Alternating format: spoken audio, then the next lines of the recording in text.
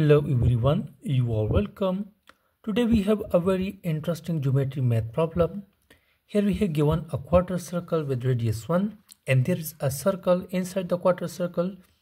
Our target is to find out the area of this circle. Now, as we know that the area of circle is phi r square. Now, to find out the area of this circle, here we need the value of the radius of this circle. Now, to find out the radius of this circle here, first of all we will join the center of this quarter circle with this one point of tangency. So this figure will become, here this is the radius of the quarter circle which is 1 unit, but this is the radius of the circle. So let us suppose the radius of the circle is small r. So this length will become 1 minus small r.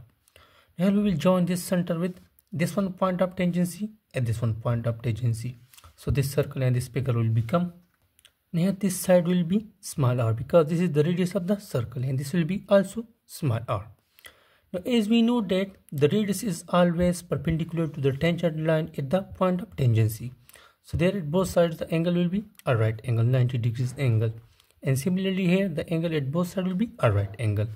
And here obviously this angle is a right angle, 90 degrees angle. If three angles are right angles, so the fourth angle will be also a right or 90 degrees angle. So here this is a square. Now we know that this all sides of the square are equal, so this side will be small r and this side will be also small r. Now, as our target is to find out the value of r, so for that here we will apply the Pythagoras theorem in this one right angle triangle, where its hypotenuse is 1 minus r, perpendicular is r and base is r. So by Pythagoras theorem, hypotenuse square is equal to, here our hypotenuse is 1 minus small r square is equal to base square, that is r square, plus perpendicular square, that is also r. Now here r square plus r square is simply 2r square, and we will expand this using a minus b whole square identity, which is equal to 1 square. So 1 square is simply 1 plus r square minus 2r. And we will take this r square to the left hand side, so 2r square minus r square is simply r square, and this will become plus 2r, and this is 1. Here we will add 1 to both sides of this equation, so this will become, this is r square plus 2r plus 1, and 1 plus 1 is simply 2. Now look at to the left hand side, this is an algebraic identity, a square minus b square plus 2 times ab. So this left hand side will become r plus 1 whole square is equal to 2. Here we will take square root on both sides to eliminate the square from the left hand side. So this will become r plus 1 is equal to plus minus square root of 2. So here we have two values of r plus 1, that are r plus 1 is equal to negative square root of 2 and r plus 1 is equal to positive square root of 2.